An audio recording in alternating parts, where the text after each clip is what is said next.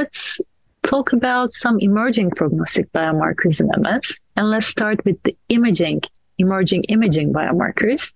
The first one is, of course, the paramagnetic rim lesions, which are detected by high field susceptibility MRI, but also with PET.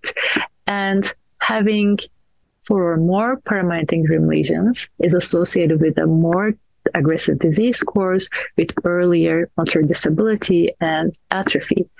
And then we have the OCT and the retinal nerve fiber layer thickness, which is also associated with poor prognosis and disability worsening.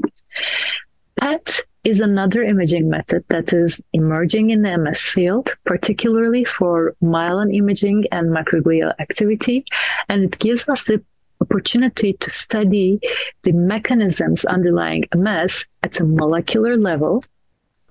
And then we have serum and CSF neurofilament light chain.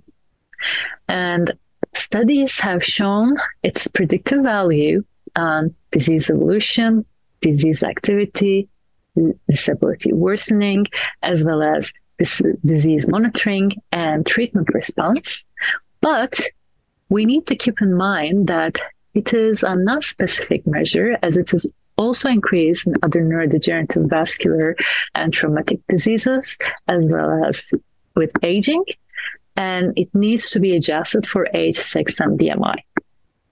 And finally, we have AI, which is also an emerging method, and it is used in many aspects of the disease, including diagnosis, disease course, and disability worsening.